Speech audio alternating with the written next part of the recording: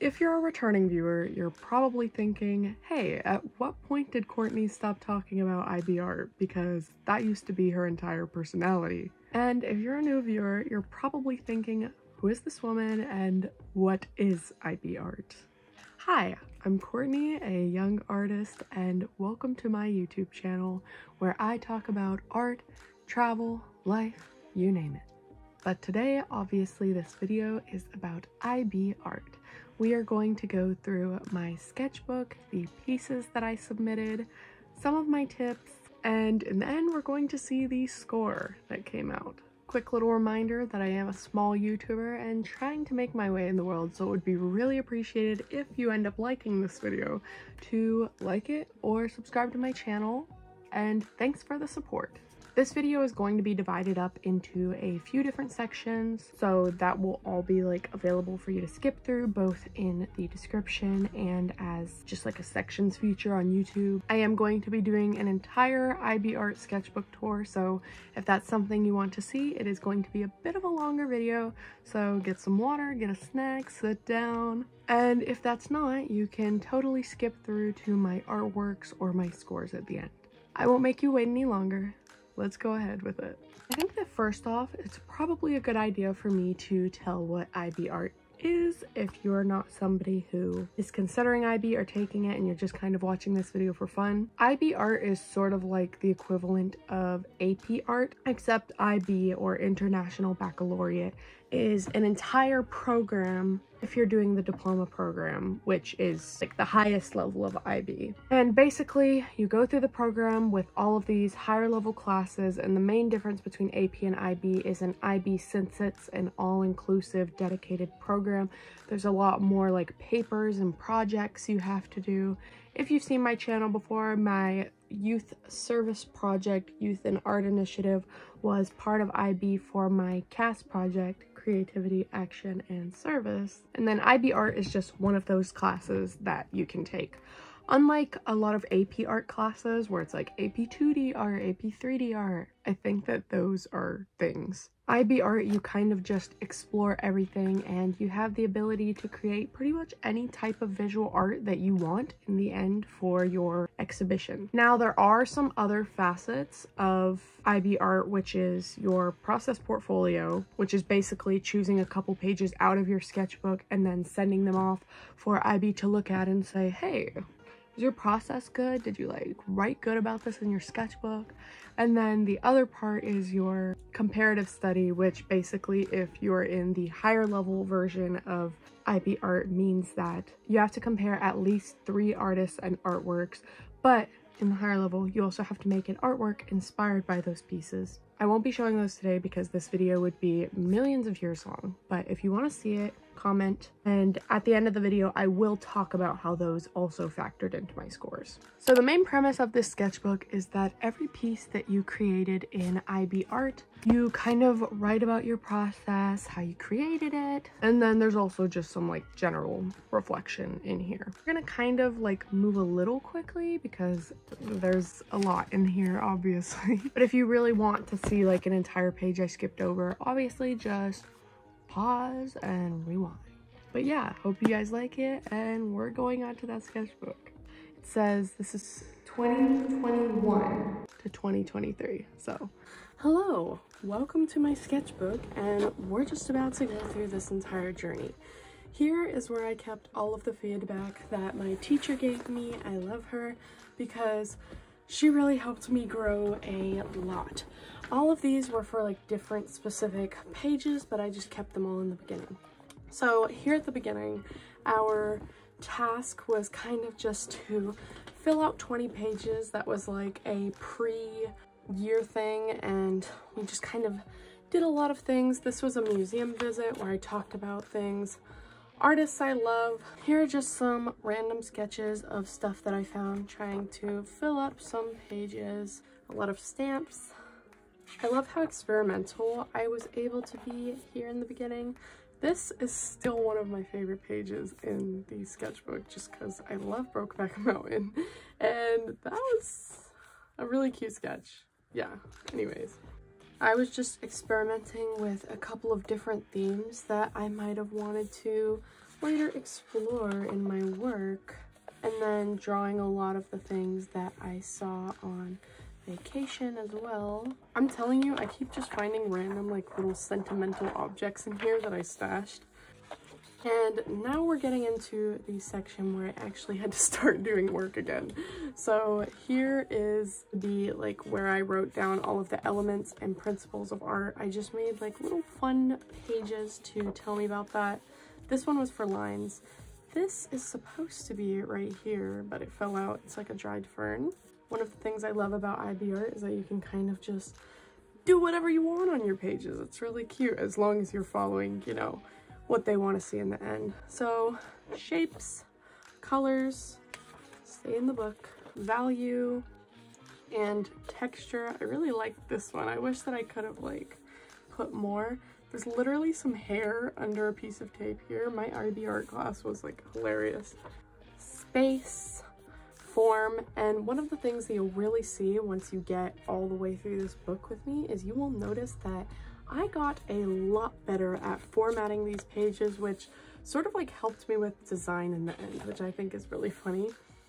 Contrast, I started incorporating some of my own art into these pages to see where I had like done things subconsciously, like I already knew these concepts. And here was contrast between the red of the background and the graphite in this piece, and then just balance between the skull and the flowers over here. Unity too, I put my little like jeans that I used to make. I was really big on making custom jeans in sophomore and junior year. Movement, emphasis, pattern. Oh my god. These are principles of design, by the way, not principles of art, apparently. And then rhythm. And that is the last principles page, because now we're moving into my medium pages. This was for graphite. I put a couple little drawings that I had made down here. Also just explained what graphite is, the ranges of graphite. It was just basically to research a new medium and figure out what you liked about it, what you didn't, you know, things like that. And then here is the planning of my piece. I was making a piece for my state fair, and this is the process. You will see in the beginning, I tried to keep the process pages very simple. This is clearly not my entire process, but as we go through the book, it gets a lot easier. Then we reflect on our drawings every time too. This page kind of transferred over a little bit because here's my charcoal research page. And I was planning to draw Michael Myers. This is what I mean, where in the beginning of this book, I didn't really have a lot of good ideas, even though I had technical skill, as you can see here, like it's clearly very well technically drawn. I was not good at coming up with my own ideas, and I was kind of jealous of these artists that I would find on my artist pages whose works conveyed like such a deep story. So that's something that we get into a little later. Kathy Kollwitz, another one, I don't know if that's how you pronounce it, but her work just has such, like, it speaks to you, and it has such a story, even though it is a little more messy and out there, you know. The first year, we really were experimenting with a bunch of different mediums, because here's photo, and you'll notice that all of my things in the first year are sort of different interpretations of mediums and stuff. Some artists that I researched. And then this one, I only did this once. I had like a paper that comes out. I don't really like that. I don't know if you can even see it all on the camera because you're up there. But yeah, this was basically my process for creating a photogram. A pinhole photograph. But this was one of the filled photos that came out a little lighter. And then this was the final, or at least a copy of the final, and I liked it. There was some digital photography where I included pieces that I had done throughout the years, and then I worked on a set of weird little digital creatures to fulfill my digital thing. So this one is When Cows Can Fly. Oh, this is weird. I accidentally like put the reflection pages for the rest of it a lot later, so here is the process for the next page in that digital series, which was Watchdog. And then the last one was Hunters, which was this really cool piece. I like it a lot. I just wish that it was a little higher quality. And here, because I skipped a few pages, this was a photogram I made, which I actually really loved. Like, this turned out really well. I have the actual original copy of the photogram here, and I keep it in here because I actually really just, it's so beautiful. I don't know what really attaches me to this. I think that it's like grow up, and I wasn't really knowledgeable on how photograms even worked at the time, but I really loved how it worked out. You can see the difference between this other version, which I made before the final, and this is the final. I think the only thing that I ended up liking more in this version was it was a little more sharp. This one is a bit less sharp for whatever reason, but there's also a lot of empty space here. So this worked out pretty good, I would say. Past all of that digital I already showed you. Here we are, Irina Plexina, maybe, a Russian oil pastel artist, because we were getting into pastels. And then Edgar Degas, classic. Here we have my oil pastels research page. This one also included some of my old art, but it was a little lazy. And here's my oil pastel drawing where I was trying to make like a scary creature type thing. I didn't really love this piece because I wasn't super experienced in oil pastels, and also the composition was not great because all of the horns are going off screen. But there's my soft pastel page, and I like the soft pastel piece a lot. It was very simple. It didn't really have like a deep idea or anything, but the piece is actually sitting in front of me right now, which is funny. And then here's collage. I really loved the way that my collage piece turned out. It was about war and the effects of war, and like in the middle is like a mother, and I called it A Mother's Wrath because it's about like how war has affected people, including like families, whatever. Yeah, this was sort of the phase where I was starting to like get deeper into my ideas. I was exploring what I wanted to do for my exhibition, you know. Another collage artist here that I found, I think, on Instagram. Now we're getting into linoleum print, which I think this was one of my best ideas. The execution was not amazing, but what I love about this era of my creating art, I cared a little bit less about the execution and a little bit more about just like the creation of it, and that was so awesome. Like, I loved doing that.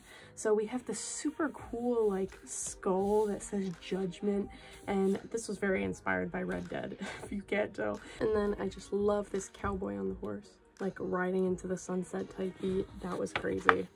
I made so many iterations of this, and it was so hard to come out with a result that I actually really loved. Look at all of these, like there were so many. And I came to this in the end. I didn't feel like it was like everything I wanted it to be, but that was still like, oh, it was so good. I had so much fun making these.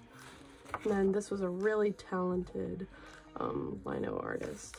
Sculpture! This is one of my favorites. I don't know if you can see it, and it's kind of falling apart because here is the finger in that piece. I have my middle finger cake that I created over here. Originally I was just going for like a regular hand, and then I was like, why not make a middle finger, and it became a whole thing. The cake is right here. It is falling apart, and you've probably seen it before.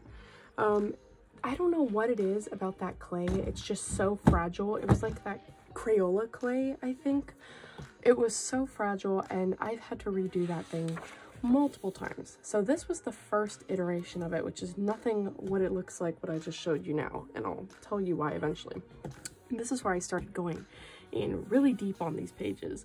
And my ideas, they were just getting so good because I was able to explore more of what I wanted to, like things like that. There was just so much that I was doing. I really like enjoyed this era, and I finished it. Clearly it's not as detailed as what I just showed you, but it's cute, and we're leaving it at that. I love this artist. This little dog, cutest thing ever. Oh my god. And then oil painting. Oil painting prior to IB art, oil painting was like my entire thing. That's like all that I did. but my oil painting for IB art did not turn out great at all. I started going, and I actually was using some really cheap oil paints that I had gotten as a gift from somebody, and I did not like them at all. And instead of redoing the piece like with actual nice oil paints and going over the whole thing, I literally just switched and I did watercolor, and it was not really a great piece. So I wasn't super proud of this one, but it was there. And then my acrylic paint, I also wasn't super proud of, which I think is hilarious because painting was my entire thing. Like, I was really struggling with all the drawing we had to keep doing, and both of my paintings didn't turn out like incredible. I don't know. It was wild. Accidental blank page. Beautiful. Her paintings are amazing. And then colored pencil research. Some planning for this next piece. I really loved how the ideas from my exhibition were kind of sort of starting to develop here. I loved the sketch on this one. It was beautiful, but the end result was pretty cool too. Just like the texture of it all. Ugh. The only thing that I wish was a little bit different is this hand right here. Like, that is how the hand looks in the reference picture, but it just looks so weird and unnatural. Like, it's not a normal position for a hand to be in. Like, I'm still trying to figure out what the reference's hand was doing. I think it's like something like that, but beautiful piece. Ugh, I just love it. I just love it. Ellie Smallwood, literally like one of my favorite artists of all time. She is amazing, amazing. Then planning for this next piece, which was mixed feelings because it's like a really cool piece. The realism is amazing, but the composition was just struggling a little bit, I think. Like, this was one of my more realistic pieces though. Alcohol markers, did some research on it because I did use alcohol markers in this piece. Then Tom DeSlongchamp, marker artist. And then this was the end of my junior year. Oh my god, this is so exciting because that means that we are moving into my senior year, which is where I started creating my IB art exhibition, Acts of Rebellion. You can see here that I put my 3 most favorite pieces, which was Birthday from Hell, the sculpture, Just Curious, my photogram, and no, Grow Up, the photogram, and Just Curious, which was this piece that was on the pages before. Just a little reflection, and then planning for my exhibition, Acts of Rebellion. Yes, I wanted to make a politically charged piece, and even though this was literally the first piece I made for my exhibition, it's still one of my favorites. I did start moving into making a bit more provocative work, you know. If I had a bleep, then would you care what I wear? Yeah, this just came out so good. I love it. It is such a beautiful piece. I want to make posters out of it. I just don't know if anyone would buy them, but I totally would if somebody else had made that. And then here's where I just researched like a bunch of artists. Ryan Humphrey was like awesome because he's actually With a Pencil in Hand, which is an artist page on Instagram, and I love his work. Ugh.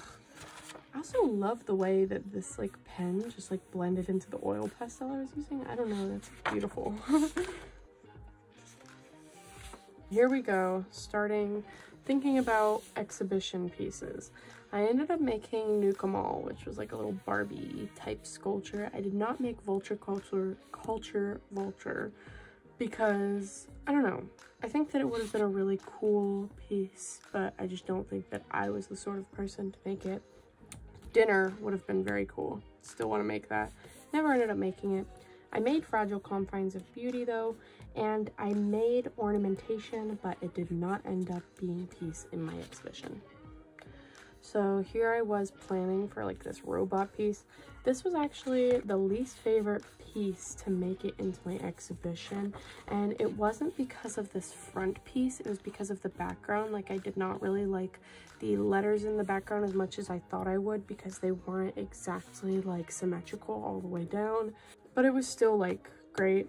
This photography piece that I'm having here, any piece that you see with this yellow tag on it, by the way, is something that I wanted to put into my process portfolio. So if you see a bunch of yellow tags, that's why.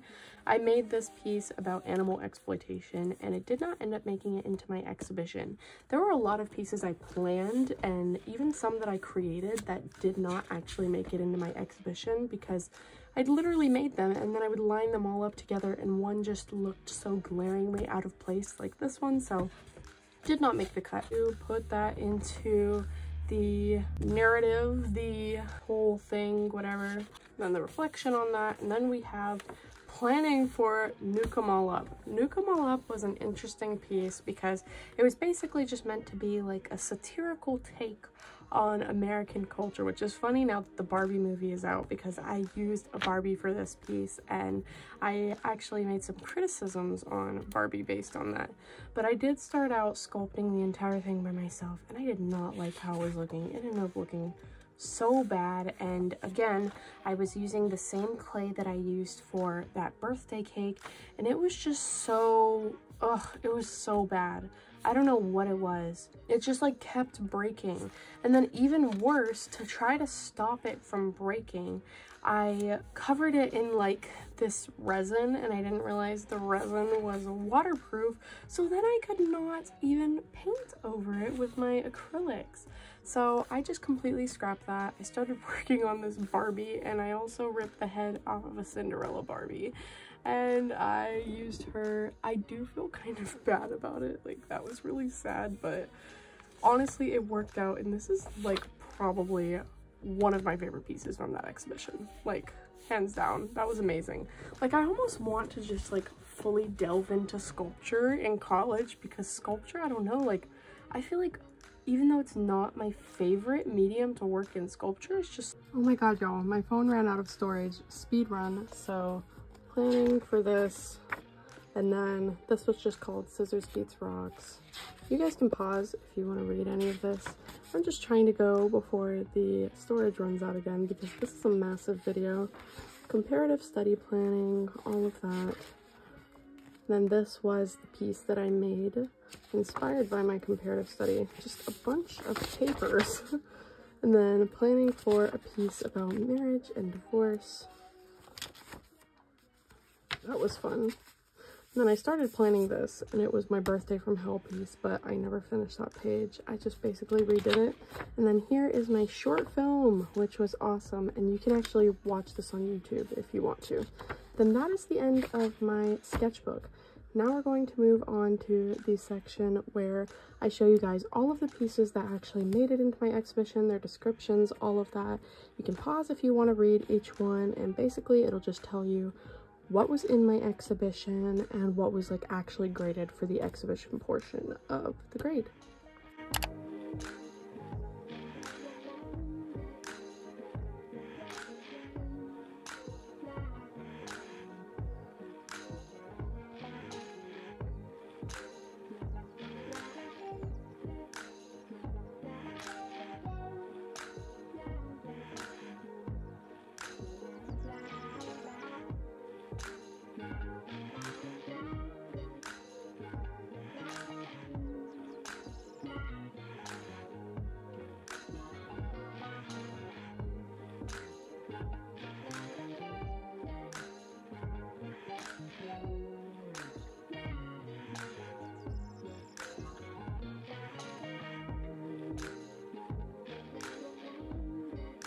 So we're finally here. You have completed looking at the sketchbook, completed looking at my work. We're here and we are about to see the score. I'm gonna go ahead and pull it up on my computer for you guys so that you get like the same vibe that I had whenever I first looked at my scores. And basically what it shows you once you get on the website is all of the courses you took and a question mark beside it. And then at the very bottom, if you did the diploma program, it will have result right here. And that was so nerve-wracking. I didn't know if I wanted to reveal them all at once or not, but whatever. We're looking at visual art today. I did end up getting my diploma. I mean, I already know all this stuff. I looked at it like a month ago, but I figured I would just like show you guys. But it was really hard. It was a lot harder than I thought it was going to be, and most of the exams this year, like, we did not get any leniency for COVID, so it was a time. It was definitely a time. What did I get? Drum roll, please. A 5. A very high 5.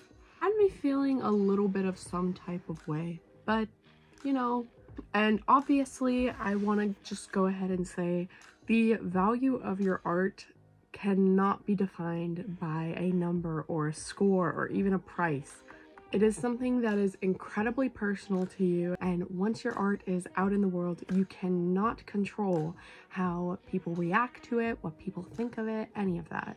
And that's just something that I've had to learn in my time applying for exhibitions, etc., and just like having nothing come back, or now where I didn't get like a score that I loved. But anyways, 5 is more than a passing grade. A passing grade is a 4. And basically we have the grade boundaries, which is like what you had to be to get into the 5. For people that took AP, for context, IB scores go from 1 to 7. If this was AP, I would not be complaining about a 5. I will just tell you that. But I got a 5, and then my total moderated mark, moderated is the key word, was a 63. For a 5, the lower grade boundary is a 53 and the upper grade boundary is a 65. So to increase to a 6, I only needed 3 points. Yeah. Most of my IB exams were really close to increasing, which is a bit frustrating because since I chose to go to like a more prestigious private college, that college is not going to accept scores of 4, 5, 6, or 7 for IB credit. They're only accepting 6s and 7s. So it was a little frustrating, but I'm gonna talk a little bit about why I think that I got this mark and some of the circumstances surrounding this year. So the past 2 years that IB exams have come out, there has been some leniency for COVID. Actually, I think it was the past 3 years. Oh my god. There has been some leniency for COVID, whether that was like the first year literally only using the IAs, which are like the papers that you write to score your entire portfolio of IB stuff, or in more recent years just taking out a couple of the parts of the exams that maybe you wouldn't have had time to prepare for.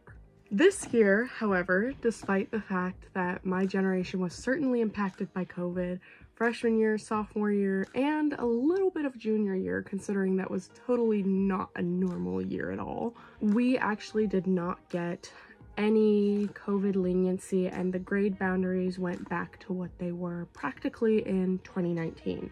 So even though IB is kind of a 4-year program, because you do have to take, at least in my case, prerequisites the freshman and sophomore year before you actually do the 2-year real IB program, and we were certainly affected in the first like 2 years of the 4 years, there was really not any leniency, which I don't think it's surprising that scores were lower than 2019, even though the grade boundaries were kind of the same as them, because we have been really affected by that. Not saying that like we should have had everything handed to us, obviously, and I really do think that like I maybe could have studied or put a tiny bit more effort into my exams, but the whole of it is whenever you're in a program that's like so academically challenging like IB, you're probably also pairing that with a lot of extracurriculars, outside things, because you want to get into a good college most of the time, and that's what I was doing. So I was doing the most that I could while also, you know, getting into a good college, and I did end up doing that, so I'm not mad at all. And I think the reason why I got the 63 now, that is a combination of the score that I got on my exhibition, which was all of the pieces I showed you, the score that I got on my process portfolio, which I chose a few specific pages, like I think it was like up to 20 slides, something like that, out of this sketchbook that I really liked and thought like showcased my process well, turned that in, and then also my comparative study went into this score. I did talk with my art teacher and she felt that I deserved a higher score than this, which means that moderation probably came into play. So in IB, for some parts of your class, your teacher grades the thing that you're doing, which is your IA. IA stands for internal assessment. Probably should have cleared that up early on. And your teacher grades that. And then there's other parts of your exam which are graded by IB, like the actual IB people. But even the part that your teacher grades can still be moderated. by IB, which the way that I have heard that they do it, normally when they're moderating, they take one of the lowest scoring exams and then one of the highest scoring exams and then one in the middle. And then they kind of like look at all of those and see if they feel like the teacher graded everybody higher than they needed to be, graded them lower than they needed to be. And then as a result of literally just those 3 papers, knocks them down, knocks pretty much all of them down. This is not me bagging on IB, and that is not me saying that's what happens every single time, because it totally may be differences where you are, but that is what I found to be most true. And I feel that that is what may have happened with me, because so close to the next grade boundary, I don't know. But also, one of the things that I don't really like about IB is I can't go into my grade to see how much of it was made up of the process portfolio or how much of it was my exhibition. I am just given a score of 63, and I will never know which one I did not as great on, which one I did amazing on. You know, there are some other classes in which I know what my teacher graded me on my IA, so I can sort of like assume what I got on the exam, but this is not one of those. So yeah, those are the results. I'm sorry if they're a little bit underwhelming, by the way. This was a long video, and to end on a not so amazing note may not seem the greatest. I do want to have a quick discussion though, in that, like I was sort of mentioning earlier, the scores that you get on an assignment, or how much someone prices your art, or if it gets into an exhibition, all of that, none of it defines the kind of art that you make. None of it defines how good that art is. And this may sound cliche, but I'm living proof of it. On my IB exam, I may not have gotten like a good score that I thought I wanted to, which really doesn't even matter, because to me a good score would have been a 6, and I was 3 points away from that, so. But at the end of the day, I am still attending a really great college for art on a full tuition scholarship. I know that it's different in other countries, but at least in the US, what you do on your IB exams really does not matter for a lot other than college credit. You're not being accepted into colleges based on your IB scores, unlike how it is in a lot of Europe and places like that, but I feel sorry for you guys. Sorry about that. But here, colleges are a lot more holistic, which can be a good thing and a bad thing, because while colleges being a lot more holistic does mean that you can be rejected with a perfect ACT and SAT score, it also means that you can be accepted because they really liked something that you did with an extracurricular. And then just some general tips for IB art that I feel like really would have helped me in the beginning. One, it's okay not to have everything figured out. At the beginning of IB art, I knew that I was like good technically, but my ideas were just very lacking. And I think that that's something that IB art helps you develop like the most. Your idea process, the type of work that you want to create. I personally didn't get as much technical development, so my art doesn't actually look technically better as much as I did idea development, so the storyline and narrative of a lot of my pieces works better now. So don't be afraid if you're going into a junior year and you have no idea what you want to do. The first year for me was more exploratory, the way that my teacher set it up, so we got to explore pastels, colored pencils, paint, all of that. And then the second year was when we actually worked on our exhibition, and we had a lot more direction by then. Second thing I want to say is do not take your sketchbook for granted. There were some days where I just did not even want to finish a page, and I knew that it was for a grade and I did it anyways, but now I have this amazing big beautiful book which is basically me documenting my art journey for the past 2 years, which I think is so beautiful. That is amazing that I can just see myself growing as I flip through this book. And as someone who didn't normally really keep a sketchbook before, it's just a great opportunity to sort of like document your growth, document your process. I think the last thing that I want to say about IB art is that even though IB classes are college classes and they generally prepare you really well for college, which I can certainly say it was for me, so IB was certainly worth it for me. But IB art is something that is a little bit weird because it sits in that strange category of art being so subjective that it's difficult to put a number on, difficult to grade, difficult to interpret, you know what I mean? You may not succeed in IB art and then do great in art school, or it could be the opposite. Everything I've already been saying about art being subjective, it's totally true. Learn all that you can while you are here in IB art and recognize that you're not an expert yet, and there are some things you're going to need to know in college and even further down the line. I don't think that becoming a good artist is a destination that you arrive at, but rather like a journey, and there's a lot of ups and there's a lot of downs. But you eventually sort of get to a place where you're mostly up, and that average is better than nothing, right? I just want to leave you with one last thing before I go. There's something beautiful about looking through my book and seeing all of the little knickknacks that I stashed in there.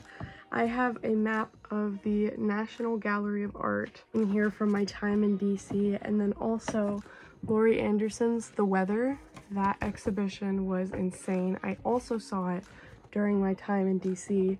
I have a bunch of these little projector slide things that I made in order to create my art, which is just so fun to look back on. And then even just random sketches in my book that I never did anything with. It's just very heartwarming to look back and know that I have all of this waiting in here for me whenever I get a little reminiscent or nostalgic. But yeah, all in all, I totally do recommend IB art, and it really helped me grow as an artist.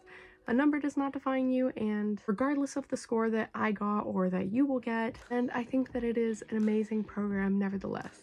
Thank you so much for watching, and if you have any questions, if you want to learn more, I will totally answer all of those in the comments.